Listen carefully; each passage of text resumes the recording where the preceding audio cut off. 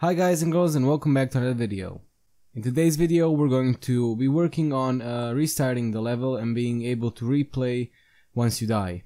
This should be very easy to do and shouldn't take long at all. Right, so what we want to do is just to restart the scene every time the health reaches 0, and we're going to do that in our game controller script just so we have all the game mode elements in one script. So go to your scripts and find the game controller one, open it up.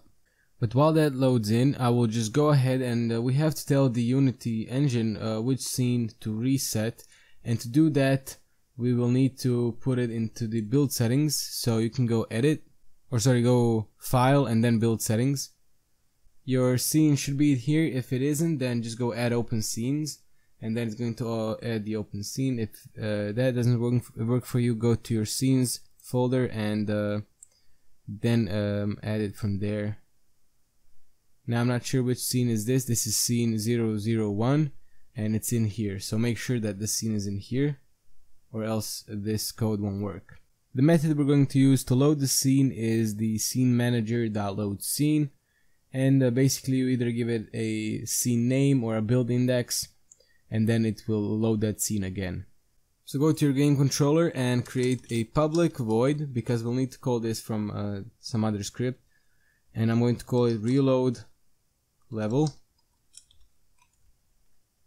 And I would love to just use the scene manager here, but first you need to go up here and say using Unity engine dot scene management. And now you can go down here and say scene manager dot load level, or load scene, sorry. And then you need to give it either a integer or a string. So you give it the scene build index or the scene build name. And I will go ahead and just give it the name. So I'll go scene manager dot get active scene dot name, like this. And this should reload the scene. Let me just rename this function from reload level to reload scene so it's just a bit more accurate. Now we want to call this every time we die, and in our player stats we have a public override void die, well, which is called every time we die. So what I'll do is I'll go ahead and I'll need to create a new script up here called game controller, and I'll just call it game controller. And then in void start I'm just going to go ahead and say game controller equals to game object dot find game object with tag, make sure it's game object not game objects, with tag game controller dot get component game controller.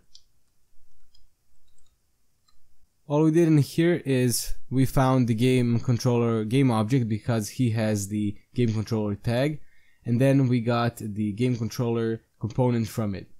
We need that because our reload scene function is in our game controller. So now in our public void die we're just going to go ahead and say game controller dot reload scene, like this, and this should work. I'll go ahead and set my current health to 10. Now if I die, you can see that it just reloads the scene and spawns the enemies again.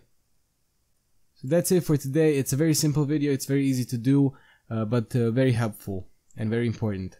Hopefully you enjoyed this. If you did, be sure to leave a like, comment down below, subscribe. You can go follow me on my social media, there's links to that in the description, and hopefully I'll see you next time. Bye bye.